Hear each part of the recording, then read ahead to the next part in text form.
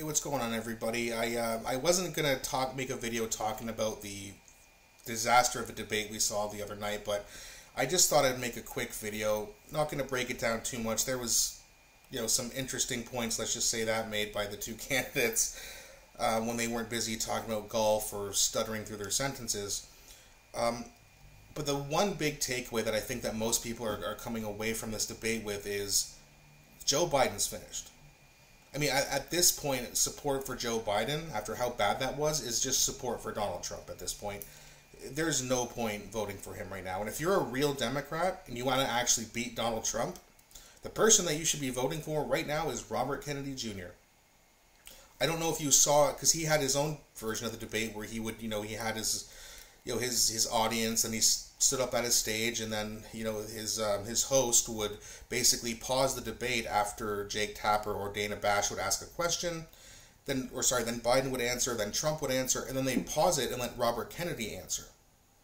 And if you haven't listened to Robert Kennedy, he did 7.1 million views so far from that debate.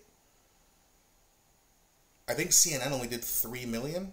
So really, let's be honest here. Trump was Trump, right? He wasn't as over the top and really as funny as he usually is.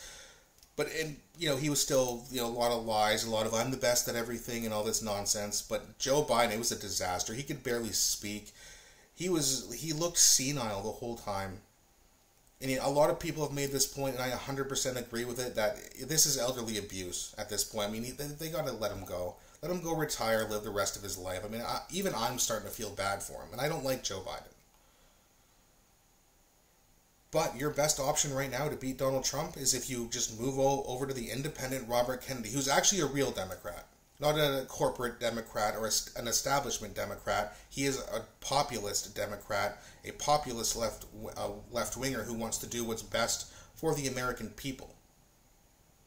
Trump or Biden don't. Voting for either one of those, you're just voting for the same shit. We've seen 4 years of both. Trump did not drain the swamp. He did not end the wars. He did not release the remaining 3% of the Robert Kennedy, or of the JFK files that is illegally being withheld from us right now. He talked a lot of big game. He didn't do a whole lot of good things. A few good things.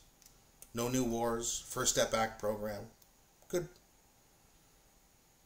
But Robert Kennedy would do all that, plus go after corporations who are, buying up communities worth of residential properties, and tackling the national debt, and ending the Ukraine proxy war, and etc., etc., etc. His environmental work has been incredible.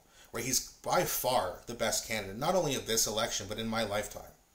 So if you're a liberal and you're a Democrat, or you're a left-wing populist, or you're even just a slight right-wing populist, he's the best option. So if you want to beat Trump, move over to Kennedy. Because even when, not if, when the Democrats replace Joe Biden, who are they going to replace him with? Michelle Obama, honestly, in my opinion, and I don't like Michelle Obama, I don't like anything Obama, but she probably beats Trump. Gavin Newsom, though, yeah, he's a sharp debater, and he talks a big game too, but he sucks. He's terrible. He's the governor of California. I mean, just go look at his track. I don't even have enough time today to go over how many bad things he's done. But just look at how he handled COVID, for one example, and then just go look at his track record. He's terrible. And that's who I think they're going to choose. Does he beat Donald Trump? I don't know. I predicted a while ago that he will be the next president. I still kind of think that's true. Because in my opinion, they'll never let Trump back in office. They'll especially never let Robert Kennedy in office, but we should still be voting for him anyway so that we can expose as much corruption as possible, instead of voting for Trump, who we've had, or for someone like Biden, who we've had for a long time. Establishment Republican, establishment Democrat, yada, yada, yada.